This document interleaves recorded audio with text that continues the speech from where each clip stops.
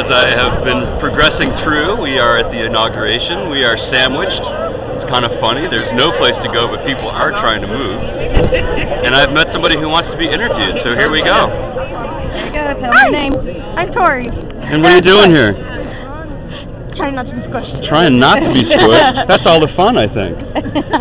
So what did you want to say? What was the interview for? I don't know, I just want to be on TV or something. Or something.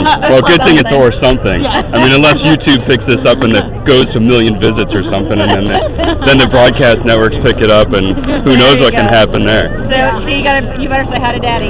Hi, Daddy. And anything special you want to say to get you on network TV? Something that makes you stand out? Where'd you come from today? From Cincinnati. Whoa, hey, that's awesome. Another issue. Nice. We had 2 buses, and the one bus was late because our driver had a heart attack. And we were on the second bus, and that's why we were waiting forever for it. And then we finally got started, and the first bus broke down. So we were waiting.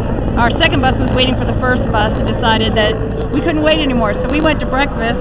Our bus went back to pick up the first bus people, brought them to breakfast, and we got on our bus and headed on out.